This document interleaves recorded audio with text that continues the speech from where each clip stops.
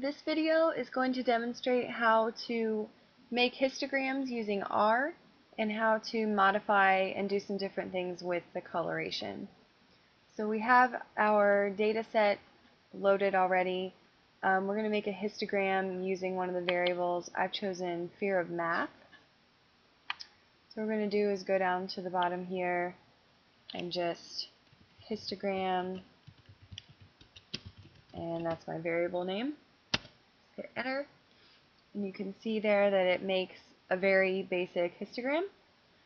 So if we wanted to change the color of that, we might type in something like this. Oops, sorry. Type in the variable name, COL equals, and then whatever color you want it to be. So we'll just put pink, and then it redoes our histogram, and you can see that it's changed the color on the inside. I'm going to show you one that I have already made and put a label on. I'm just going to copy that from our syntax and paste it into R. So that brings it up, and you can see it's got its label there at the top, and limits and everything set, and it's completely colored blue.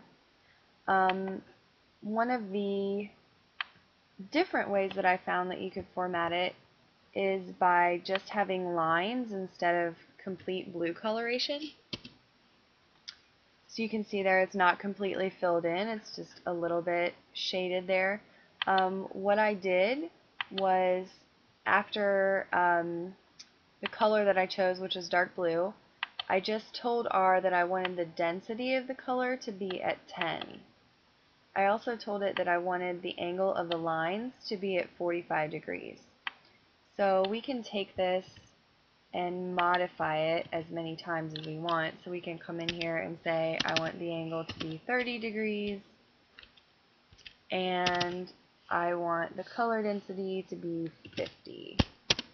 And R will run it again. You can see that it makes a really cool looking colored graph without it being completely blocked in. So let's play with it one more time and see what it does.